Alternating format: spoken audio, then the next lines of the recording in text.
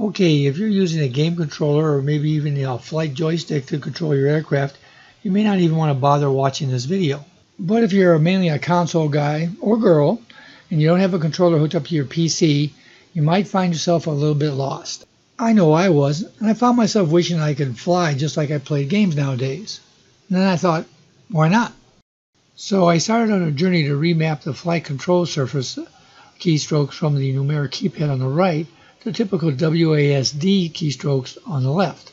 Now I realize this will be heresy to the older flight simulator enthusiasts like me, but you have to remember that this inherited the keystrokes from the old flight simulator that was designed well before WASD became a standard. But if you decide you want to have your left hand to do all the controls and leaving your right hand to use the mouse for views, here's some suggestions. The good news is it's not complicated to remap keys. You just go over here to Options and you click on that and you get another menu, and on the far right you'll see the Controls menu. So the developers have put in this entire key mapping system that makes it fairly easy to go ahead and redo your keys. Now you'll see here it comes up with a sign. You can click and say Alt or just Essential keys only.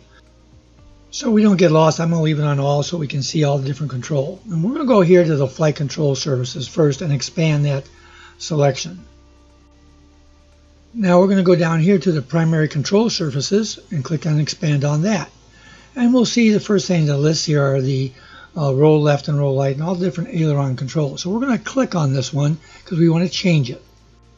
Now you can use a menu on the left to do it, but all you have to do really is to click here and then press the key you want. So you click it first, it turns gray, then press the key that you want to use. And as soon as it does that, it'll come up with this menu. Now, this is because the key's already been assigned somewhere else, and it'll tell you where. Now, in some of these, the A key is used, like, for example, within the slew mode, so you're not going to affect that. I'm just going to go ahead and say OK. But the first thing it does, it says, hey, you need a new profile, and that's because you can't modify default. So I'm going to call this WASD. Now you may notice that I've gone back to the default. Just for demo purposes, you would stay in your WSAD profile and continue to map your keys. In this particular situation, after I do the primary control surfaces, I'm going to go to the secondary control surfaces. And here I'm going to remap the trim left and right for the rudder. And the reason I'm doing that rather than assigning rudder left and right is that they slam left and right full rudder. You don't want that. You want to be able to trim it slightly. So I'm going to press the keys that I want to use. I want to use the delete key and then go here and say validate, just like we did before, and we'll get the new mapping. So rather than covering every mapping, I'm going to go here, and here's all the ones I ended up with under my WSAD configuration. But a key difference is the S key. We're not going to use that for the opposite of the W. Instead, we're going to use that to center your left and right, your A and D. And I'll show you why in a minute. Instead, we're going to go one more row down on the keyboard and use the X key for elevator up, in other words, to pitch the aircraft up. We're skipping the rudder left and right. Like I said earlier, they snap left and right rather than just a small adjustment. Instead, we're going to go down here to the rudder trim, which is currently number 0 and the number delete key. And those are pretty good, but we're going to fix this number delete here so that it's right next to the number 0 instead. To complete our left-hand mapping, I'm going to zoom down here to the power management and the throttle settings. And you'll notice here I've remapped them so that the E and the Q are increase and decrease throttle. So here's the mapping I came up with. Now first we're going to take a look at the banking left and right, and that's your A and D key, just like you would expect in a game. Now, as far as the up and down, the descend and ascend, I've changed that so it's now really WAXD, so that the X key is a climb. And that left your S key available to stop your bank left or right by centering your ailerons.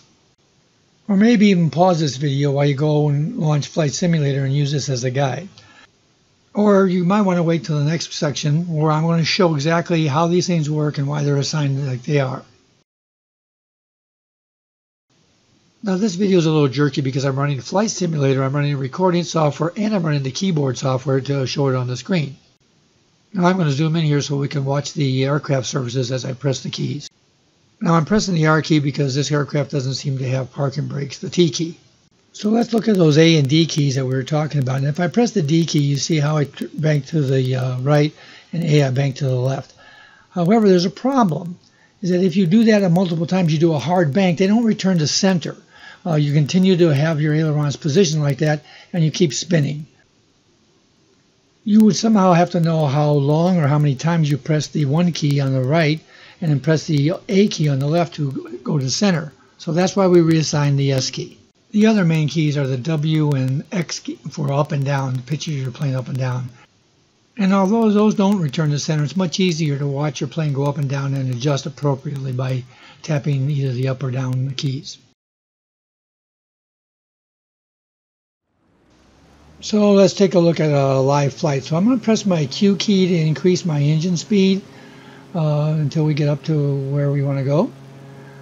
And we take off.